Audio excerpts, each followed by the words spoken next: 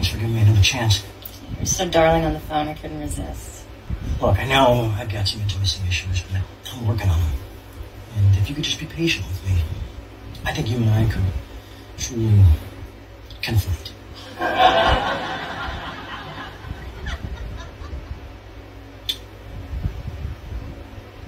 What's conflate mean?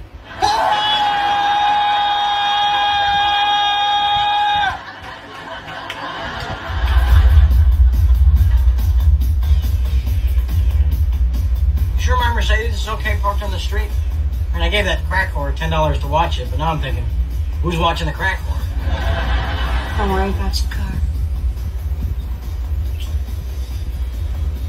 Okay.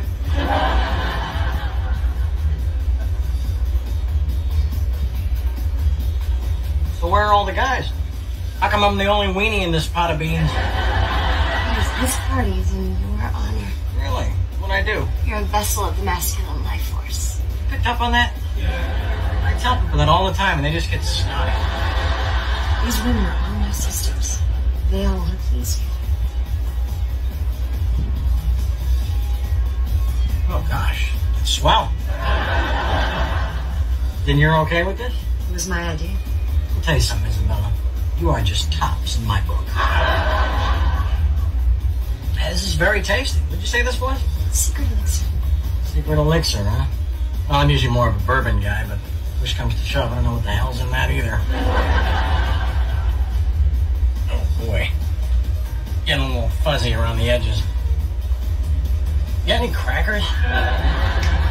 He's ready. Bet your gothic ass I am. Whee! Where are we going?